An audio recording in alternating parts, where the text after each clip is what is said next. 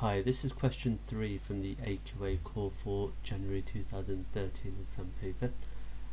In this video, I'd first of all like you to try the question yourself, so if you could pause the video now and have a go.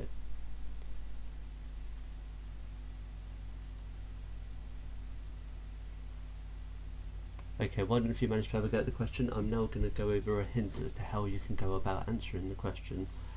For part A, the first part of part A, we want to express 3 cos x plus 2 sin x in the form r cos x minus alpha.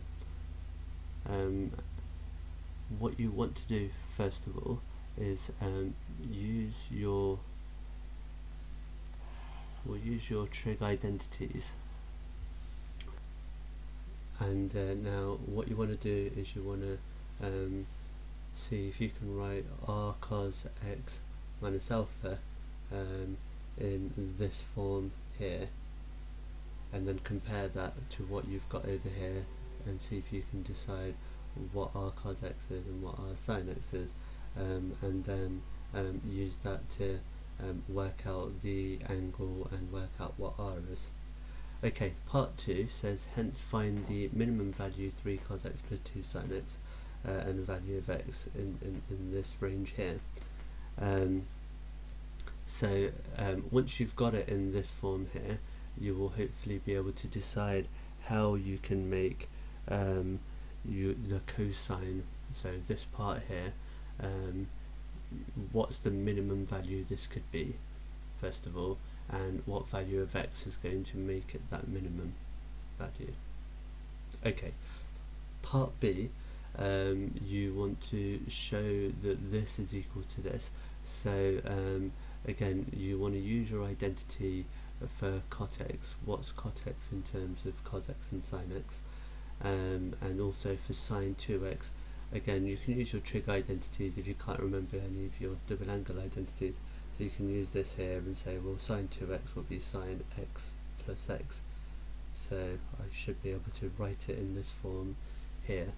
And then you manipulate that using your identities to see if you can make it look like this here.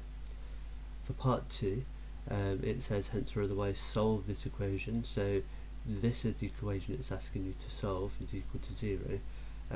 You've already found that this is the same as this, so my guess is you want to use this is equal to 0, and then decide how you can go about solving that equation. Okay, so if you'd like to have a go at the question yourself now, and I'll go over the answer shortly.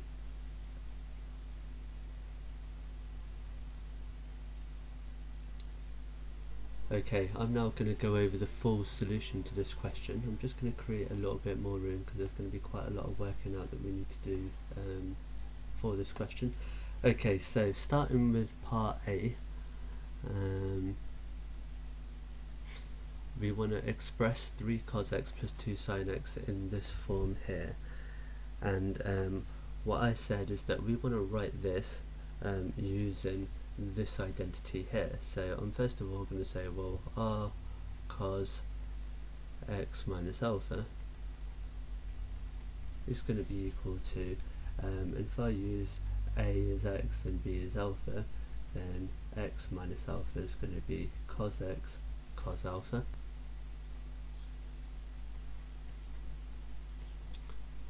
And what I need to remember actually is that I should have a r in front of that, because we've got r cos x minus alpha here, so that's going to be r cos x cos alpha, and it's a subtract, so over here it's going to be a plus, so it's going to be plus sin x sin alpha is going to be plus r sin x sin alpha. Okay, so now this is the same as this over here. What I'm going to do now is I'm going to compare this to here. So I've got cos x here and cos x here, and I've got a 3 here, so that means the r cos alpha must be equal to 3. So r cos alpha is going to be equal to 3. Over here I've got my sine x and my sine x, and I've got a 2 here, which means that r sine alpha must be equal to 2.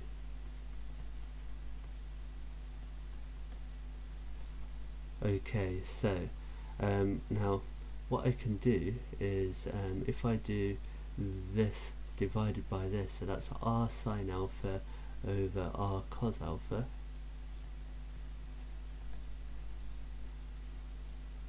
well, the r's will cancel each other out, and sine alpha over cos alpha is equal to tan alpha, and tan alpha, well, r cos alpha over r sine alpha is going to be equal to 3 over 2, so that tells us that tan alpha is going to be equal to 3 over 2, which follows that alpha, and if I put that into my calculator, it tells me that alpha is going to be equal to 33.7 degrees. Okay, now similarly, if I square this and add it together, I'm going to have r squared cos squared alpha and r squared sine squared alpha. So that's going to be r squared times cos squared alpha plus sine squared alpha, and that's going to be equal to 3 squared plus 2 squared, and 3 squared plus 2 squared is 9 plus 4, which is 13. Okay, and cos squared alpha plus sine squared alpha using our trig identities is just going to have a value of 1, so that's telling me that r squared must be equal to 13, or r is going to be equal to root 13. Now it could be plus or minus root 13, but we've been told in our question that r is going to be greater than 0. So our solution is going to be, well, what we found out is that 3 cos x plus 2 sine x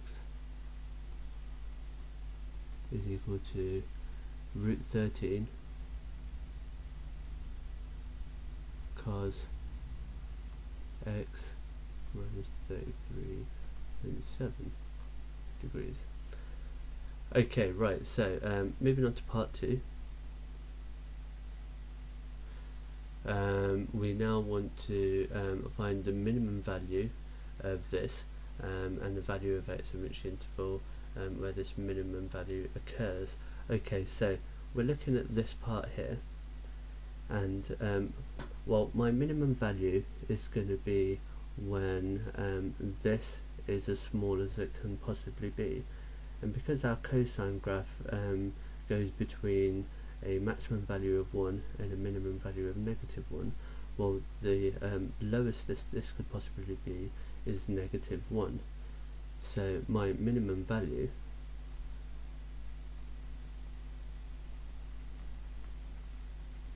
is going to have to be negative 1 times by root 13, so it's going to be negative root 13. Okay, so when is this going to happen? Well, when is it going to be that this here is going to be negative 1? Well, if we think about our cosine graph,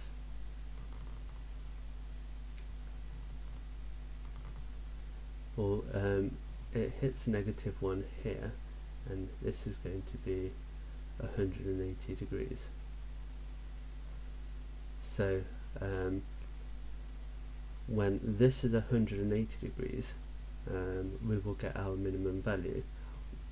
Well, x would have to be 180 plus 33.7 degrees for when that occurs. So we're going to have x is going to be equal to 180 degrees plus 33.7 degrees, which gives us 213.7 degrees.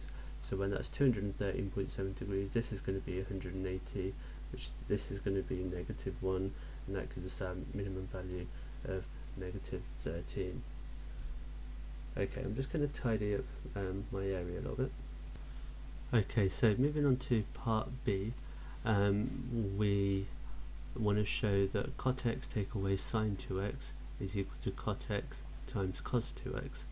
Okay, whenever you go on to a question that's involving the double angle trig formulae, then I think it's always useful to start by writing down what the identities are. So I'm going to start by writing down that sine 2x is equal to, and some people memorize these, or you can just take it straight from here, because sine x plus x is sine 2x, so that's going to be sine x cos x plus cos x sine x, which is basically 2 lots of sine x cos x. And cos 2x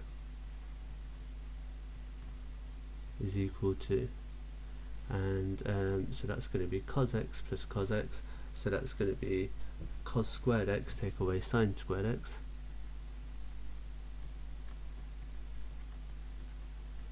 and it's useful to write this down in 3 different forms. So one where it's just involving cos x, so cos squared x take away sine squared x is cos squared x take away 1 take away cos squared x, so that's going to be 2 cos squared x take away 1.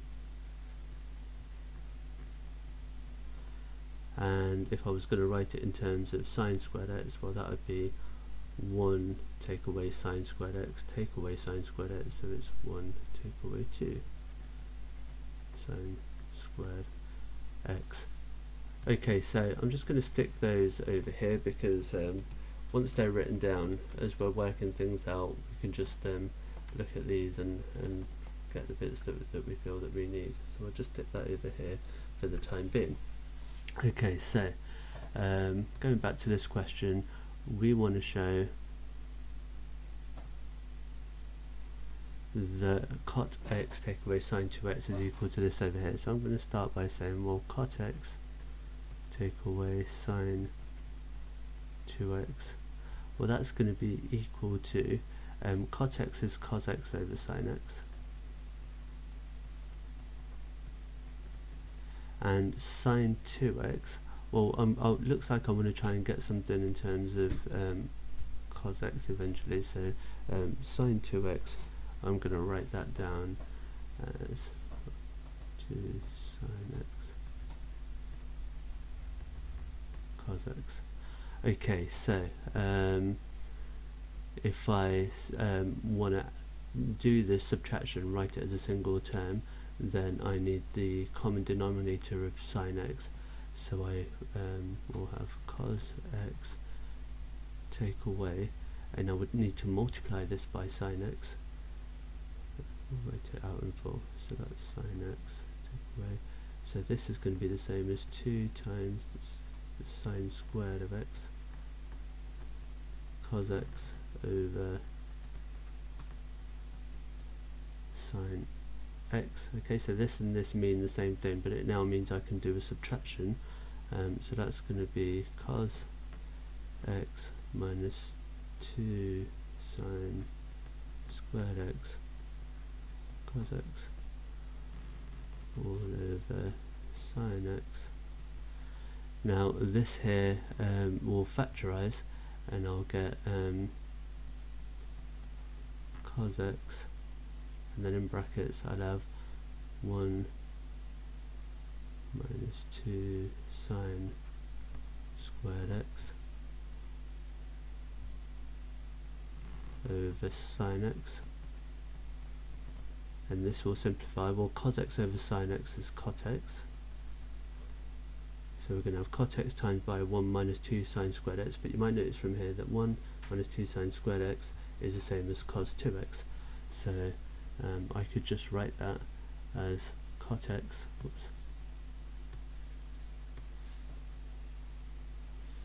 times by cos 2x. And there you go, and that's what we were trying to turn this into, cot x times by cos 2x. Okay, so before I move on to part 2, I'll just tidy up this area again. Okay, so part A is over here, part B is over here, and I've just moved the identities down here. Now, the second part of part B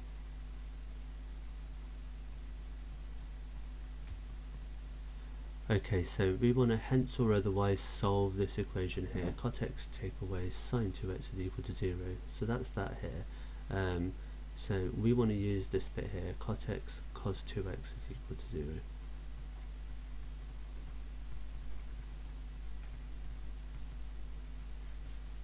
Okay, so for this to be true, either cot x needs to be equal to 0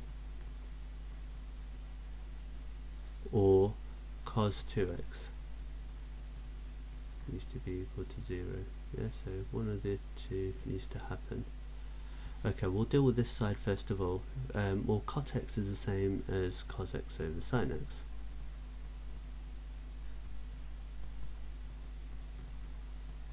So that needs to be equal to 0, which means that cos x would have to be 0. Okay, and in order for cos x to be equal to 0, then x is going to have to be 90 degrees or 270 degrees, but our range is between 0 and 180 degrees. So using that solution there, we've got x is equal to 90 degrees. Now over here we've got cos 2x is equal to 0, which again means that the 2x is going to have to be 90 degrees or the 2x be 270 degrees. Well, because x was between 0 and 180, then 2x must be between 0 and 360, so this is still going to be within our range.